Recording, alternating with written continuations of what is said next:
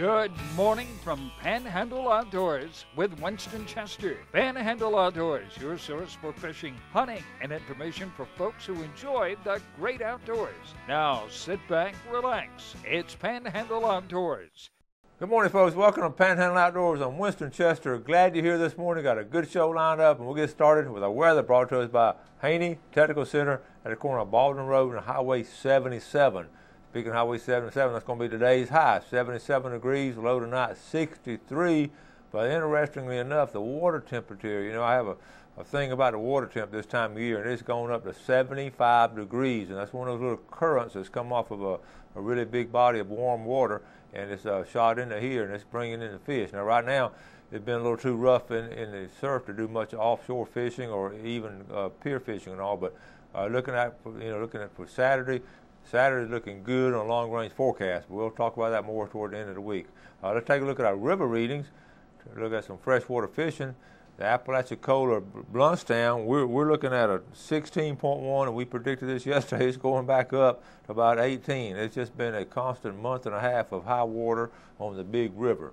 All right, the Choctawhatchee at Caryville, same situation with this rain we've had yesterday and today. It's reading a 10.1 this morning, but looking like the weekend it's going to be rising, getting on up there between 12 and 13 feet by Saturday. Our tide chart brought to us by Kent Forest Lawn Funeral Home and Cemetery. Their motto is when carrying counts, and they're located right here on 23rd Street here in Panama City. Looking at today's tide, we're looking at the last day of April, April the 30th, and good strong tides. We're looking at a tide this morning at high tide is at 10:48 a.m. and a low at 9:20. We've got a 1.8 foot range, but that wind and all is wreaking havoc on a lot of it. The marine forecast, south-southwest at 10 to 20. I think it's blown all week. We haven't had a lot of bugs in the air, but we've really had a lot of wind. So be aware of that if you're on open water. I hope none of y'all go in open water today, but just be aware of it. You get caught in it. And when these storms are coming in, I was thinking about driving in this morning. The sophistication of the radar system with the weather forecast is just phenomenal, and you can just sort of be your own little meteorologist, and you can look and see when one's coming and what speed is coming and all. So it really helps an outdoorsman, especially on iPhones or whatever. You can just pick it up even if you're way out in the woods somewhere, as long as you're close to towers. So be aware of staying on top of the weather when it's stormy like this. These spring storms can really have a lot of energy in them. All right, let's take our first break, and we'll be right back.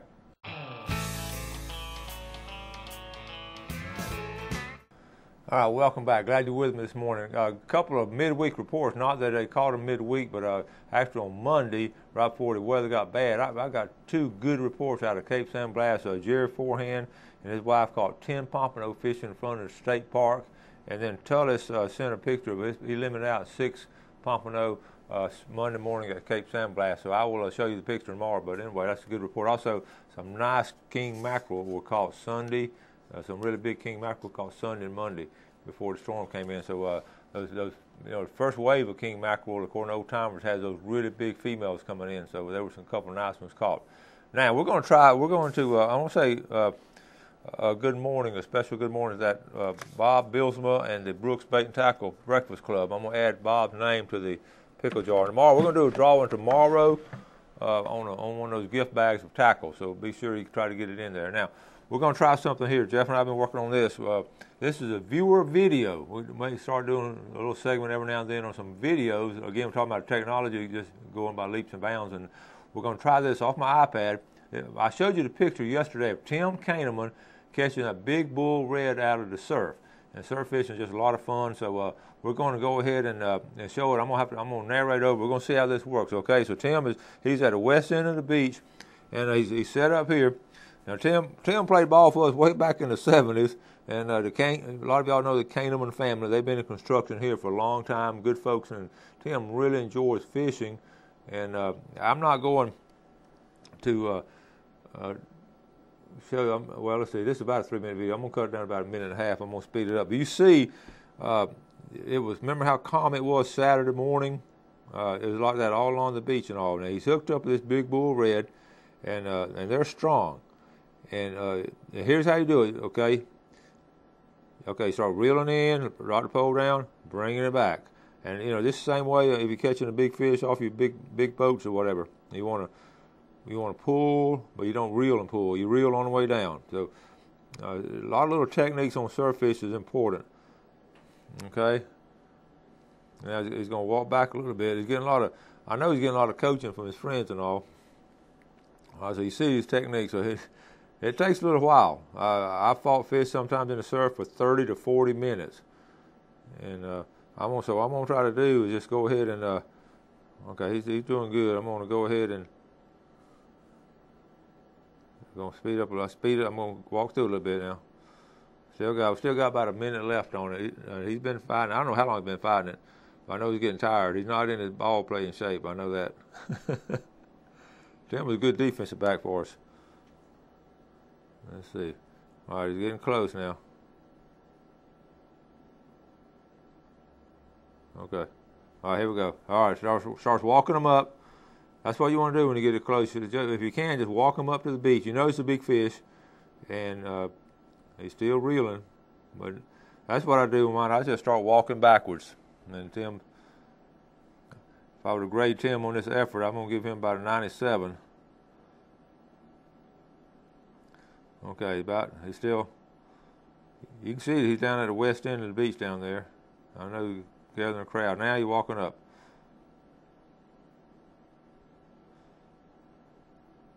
Okay, you see how far up the beach he's walked. And here it is. Here's that big bull red. And he caught and released this baby. It was a nice one. You saw the picture yesterday, and he's got it ashore now. And it was a good fight. All right, there you go. Nice bull. Okay, still got a lot of energy left in him. All you got to do is get back in the water, and he'll be fine. But strong fish and a good video there. You see he's triangle weight. Good job. Okay. And that's how you just throw some live bait out there. Once you get them hooked now, you just got to start pulling on them. So that's a good job, Tim. Let's go ahead and take our break, and we'll be right back. All right, welcome back. Hope you enjoyed that video that we showed. If you want to send in some video, we'll do a little segment maybe once a week or something on some good video. We don't need it too long, and want good, clear quality and all. And I can't promise or guarantee that we'll show it, but we can, used to y'all have to bring stuff up to us and all that. But with technology, it's great. So I want to see some good bass fishing and brim fishing and red snapper fishing. So we can't cover it all, so we can have a little viewer segment. Now, real quick, let's go over the dates of the hunting dates. I mentioned this the other day. I just want to, here's a chart here. I'm just going to read out a couple of dates here. Just go ahead and put it on your calendar. We're Zone D. Archery. Archery's going to open up October the 25th. Okay. Crossbow, October 25th. They're together now. And the muzzle loading is going to be a little bit after that. I'm looking at far right column in Zone D. Muzzle loading is going to be around December the 6th through 12th. That's a good week right there. But the general gun, what most of us are concerned with, the general gun season will be November 27th through 30th, and that's our Thanksgiving weekend. And it's closing. It's going to be open from December 13th all the way to February the 22nd. So those are the big dates there. Looking at a couple of others, bobcat and otter. I don't know how many of y'all are going to hunt bobcat and otter, but then we have spring hunts and the doe season. We're going to go over that. I'm not going to mention it now, but it's sort of a little convoluted with us having a deer management unit 1, deer management unit 2 in our viewing area. So we're just going to get that printed out. But I encourage you to go ahead and start putting those on your calendar and go ahead and start planning for it. It won't be that far around. Now we're going to set up this video right here. This is a video Saturday morning. We went out to the the county pier. Normally go to city, I alternate. The county pier this past weekend, and had word they were catching a lot of pompano. So we went out there to set up our pompano fishing, and really had a good time. Gail and I, we fished about 3 hours, and we videoed for about 3 hours and fished a little bit, and talked to some people and all. Had a great time. So let's sit back and enjoy this video on Saturday morning. Now, you saw Tim. You see how clean the water and clear it was. So that was really a hindrance to us. So let's go ahead and take this video. Take a look at it. All right, folks, we're here at the county pier. A lot of folks are coming out here, and it's right on a Saturday morning, so it's going to be crowded. But I just want to get it out and target some pompano. I got this pier chair. I want to try it out. I'm a 5-gallon bucket. We're going lightweight today, so we're going to see. We're going to head out here and just see what's going on.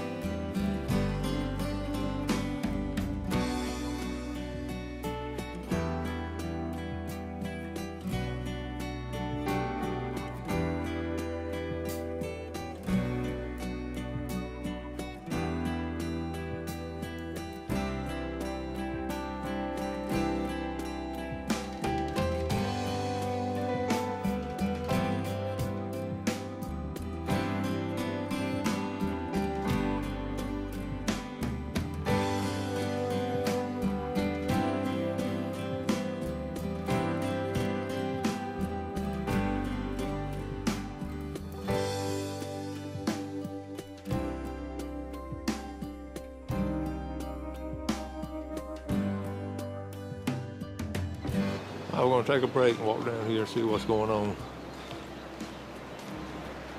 We're looking for cobia. Nice boat there.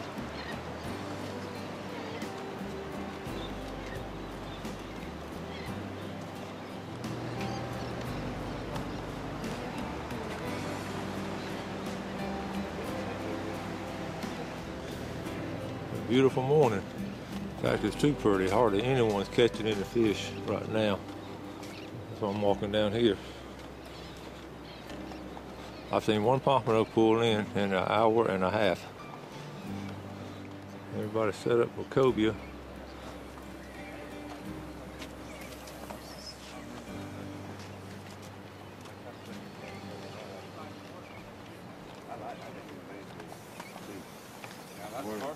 These guys got the right idea. They were eating.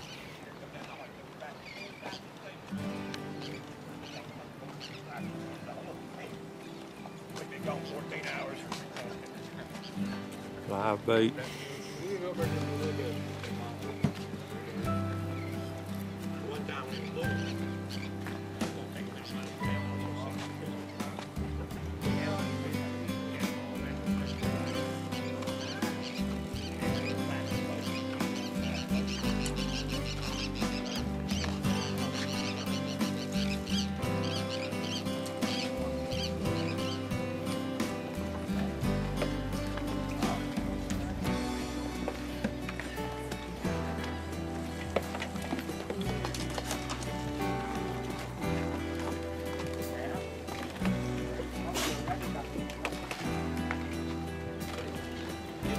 Guys just catching a bait. I've counted about 32 fishermen. Haven't seen anybody cast yet.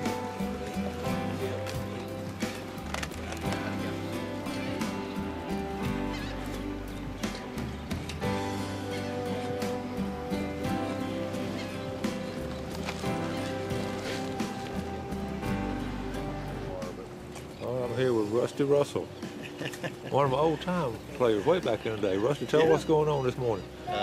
Catching cigar minnows and some speedos. Waiting for the king mackerel to come in, but it hadn't showed up yet. Well, so we'll see if the wind changes. Supposed to come out of the south later. Okay. All right. So listen, a good crowd out here this morning. Yeah. I always like to see some local guys out here, though. Yeah, there's quite a few. Yeah. Visitors and stuff. So yeah, they're around. Maybe they'll bite a little bit. Okay. Better than sitting at home. Well, tell us what are you doing these days? I work for Coca-Cola. Been there 23 years. Oh man. Yeah. So enjoying it. Taking a little break on the weekend from it. Yeah. Spring break's over, Easter weekend, so getting ready for summer. Yeah. I guess your kids and all are grown? Grown, one married. Wow. One not, dating. One's a school teacher. Lacey teaches Lacey's, third grade at Drummond Park with Lucille Moore. Yeah. Yeah. And Ryan's food and beverage for Camp Creek and Origins out there. Oh, that's great. Hey, Matt. So, Matt. He's married but no grandchildren yet. I think I got Okay, that'll be around the corner. Yeah. Lori doing good. Still, deal. she made it through the cut at Peoples when they went to Hancock, so she's been there probably 23, 24 years. Wow. But everything's going good. Good deal. Caught that squid. Oh, good job. That's good bait right there. Okay. All right. Everybody's already just baiting up, getting ready. It's really calm.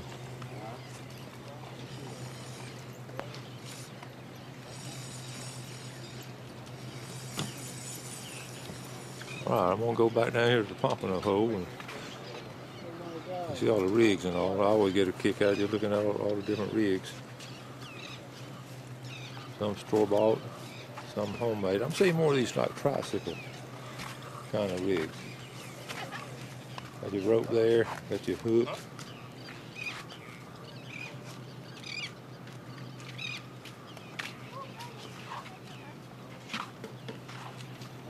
Birds. Now, what did you say your name was? John. John? John Spivey.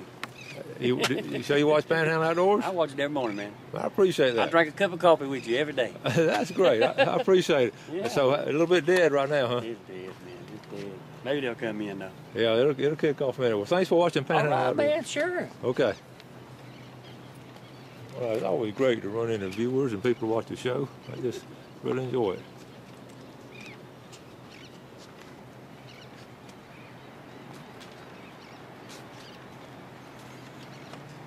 You ladies doing any good? I caught a stingray. You caught a stingray? Cool. Pretty good size, too. Good. I guess it's pool real good, didn't it? Yeah. Now, where are you from? Marianna, Florida. Marianna. Very good.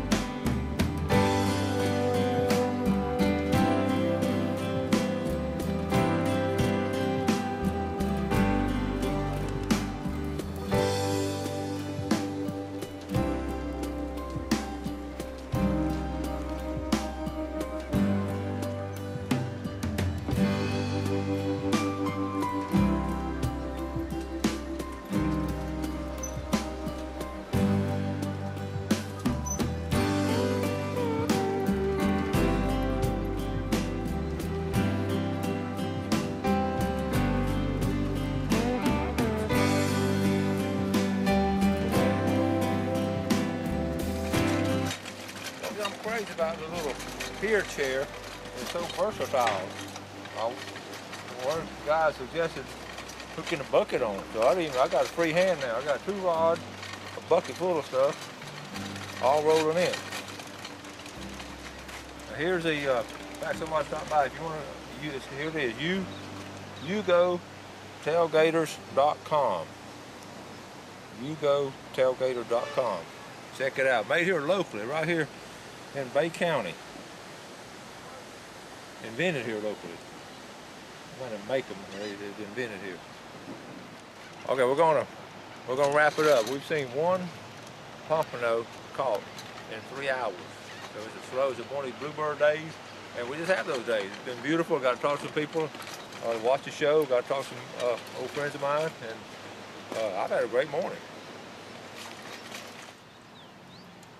I admire some of these sea oats that we planted. I see we're at a county pier. We planted these 2 years ago. We planted these all here. You can see they sort of look like they're planted, and which they are with the pattern. We have 1 spot there, but I think people walked in there. But these are growing good and healthy. It's going to really, when the storm hits, it's going to really protect this bulkhead here, this wall that's building up the sand here. I'm here at the gate. I asked Joe if I'll get my money back, but he said it's not a guarantee, right? Probably call it fishing and not catching. Well, listen, when was the last big run you guys had? Last Friday and Saturday. Okay. It was awesome. And then it just, Sunday it turned off, Monday it turned off, so it just kind of comes in waves right now. So I'm about 1 week late.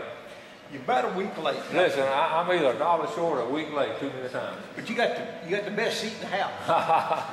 All right, enjoy it, Joe. Take care. Guys, come on back. All right, man.